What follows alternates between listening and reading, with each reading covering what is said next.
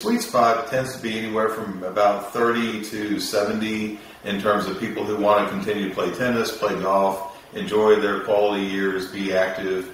And those are the folks that tend to do really well with regenerative injections. So they can be disc herniations, they can be nerve compression issues, knee injuries, shoulder issues. We can treat really all those. So we have the sports folks, we have the folks that are just trying to stay active as they get older. We also have our folks in the older populations that have degenerative joints, more arthritis, and we treat all that as well. So we can treat everybody from the meniscus tears in the sports population up to the meniscus degeneration in the older folk. Yeah, it morphs in different age demographics. Right, because the regenerative recipes work at all ages as long as the patient's healthy. My